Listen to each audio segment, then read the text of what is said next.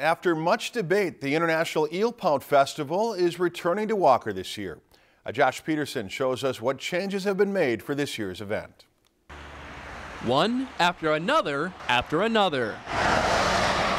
A steady stream of trucks, cars, and fish houses have been making their way to Walker, where the city on the bay grows to a metropolis on the lake. Hi guys, welcome to Eelpout. Do you guys want to buy a button? For the past few days, the shoreline of Leech Lake has been bustling with activity, all in preparation for the 39th annual International Eelpout Festival, where a few short months ago, almost didn't happen. You know, things happen the way they did, and they happen for a reason, and we're happy to be here. We got great ice, no driving restrictions, and we're expecting a great event. Through the new corporate partnership that was formed that helped keep the Eelpout Festival here in Walker, one of the things that's different about this year's event is that everything is centrally located in one spot. The Chase plays host to Eelpout revelers, and with the festival's new arrangement, it's expected to make concessions and entertainment more accessible. Just kind of a one-stop shop. So we have all the vendors. Ice Castle Fish Houses are down here showing their new product off. We have the big lakeside tent.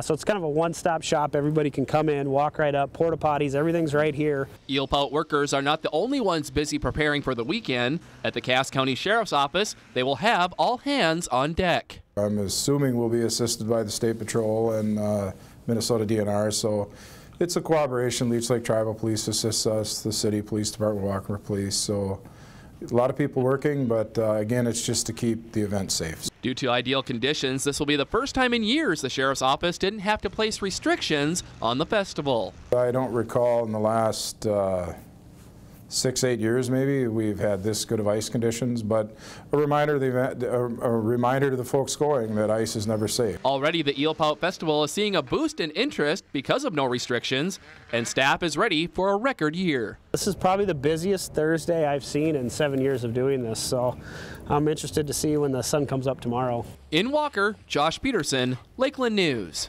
The Eelpout kicked off tonight and runs through Sunday. We've posted a link to the schedule of events on our website at lptv.org/news. If you enjoyed this segment of Lakeland News, please consider making a tax-deductible contribution to Lakeland PBS.